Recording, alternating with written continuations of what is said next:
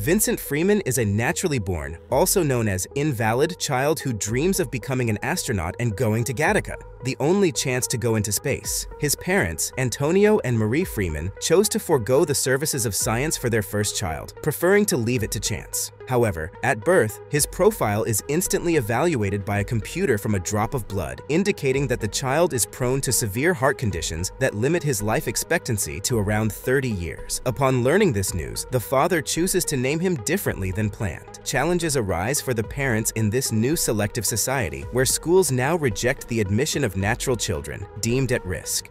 The couple unsurprisingly decides to turn to science for their second child, Anton, who becomes the subject of genetic manipulations meant to protect him from chance. The result lives up to their expectations. Throughout their childhood, the two brothers are constantly in competition, regularly challenging each other in swimming. Anton usually wins, favored by his genetic profile. As an adult, Vincent, who still dreams of space, discreetly leaves his home. His genetic handicap confines him to the role of a janitor at Gattaca, under the command of Caesar.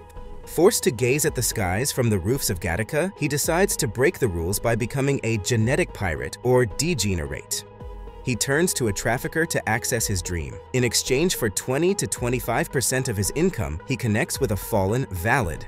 Jerome Eugene Morrow, a former swimming champion, was a promising individual with all the required genetic qualifications, but tormented by his failures, he only achieved second places. He attempted suicide by crossing a road in front of a car. He survived but lost the use of his legs, and since the accident happened abroad, the incident remained undisclosed. As a paraplegic and alcoholic, he rents out his body and identity to Vincent by providing biological samples, bags of blood and urine, hair, dead skin, etc., to pass the numerous DNA analyses and tests required for Gattaca personnel. In return, Vincent allows him to maintain the same standard of living as before the accident. To become Jerome and counteract his nearsightedness, Vincent wears contact lenses of the right color, changes his hairstyle and hair color, meticulously cleans and refines every part of his body every day, undergoes rigorous psychological and physical training. He even undergoes orthopedic surgery to lengthen his shins by 5 centimeters.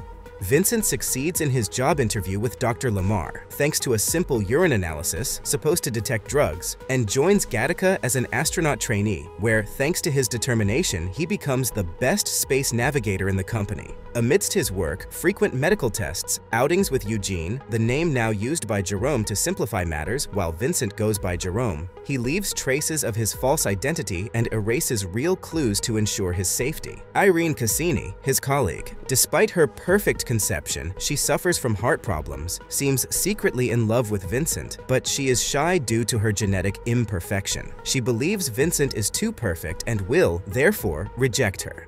She secretly conducts a DNA test on Jerome by stealing a hair from him and finds that he is indeed genetically perfect because the hair actually belongs to Jerome. She confesses what she did and, in turn, gives him one of her hairs, telling him that if, after the analysis, he is still interested in her, he knows where to find her. But Vincent lets the hair drop to show her that he doesn't value genetic perfection. They are starting dating each other. A week before leaving Earth for Titan, one of Saturn's moons, the mission director, who oversees projects and launches, is murdered. The police, including Anton, quickly start searching and scrutinizing every fiber, scale, or eyelash that could be found at the crime scene to determine the identity of the one who left them behind and thus expose the perpetrator. The investigators find an eyelash belonging to an invalid who used to do cleaning, Vincent.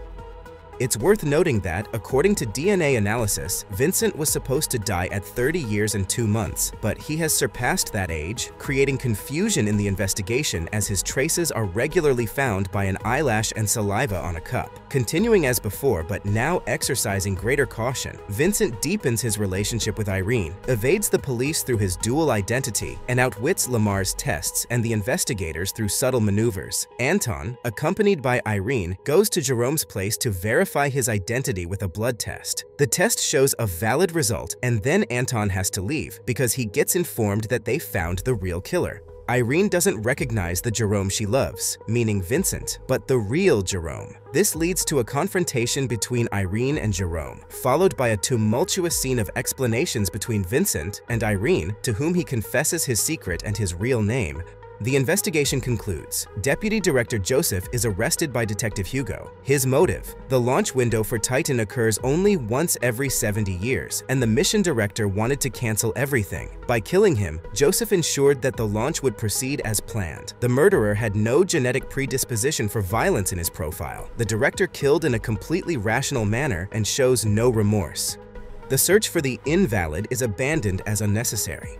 Anton accuses Vincent of his imposture after recognizing him. He is jealous of his supposedly inferior brother who has surpassed him. Anton then issues a new swimming challenge. During the challenge, Vincent reveals his secret to beating Anton, never saving strength for the return, showing that his willpower and individual character were decisive in his victories. In this final challenge, Vincent wins again and also saves Anton from drowning.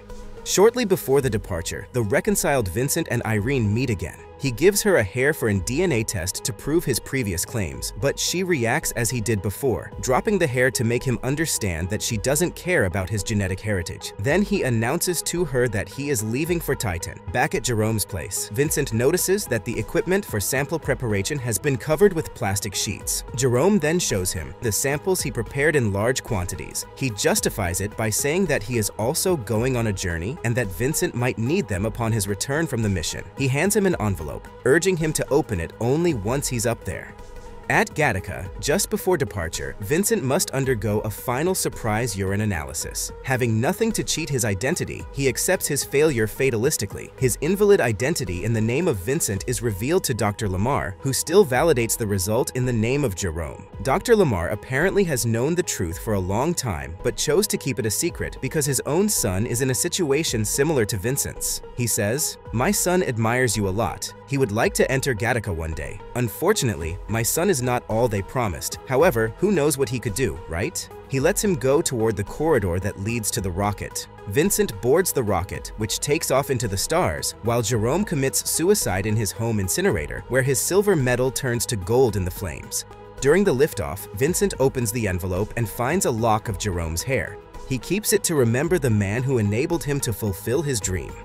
That was Gattaca, a dystopian science fiction drama thriller from 1997. I hope you enjoyed this recap, and I look forward to our next encounter. If you want to see more recaps of cult films like this, just subscribe to the channel and I'll see you in the next video.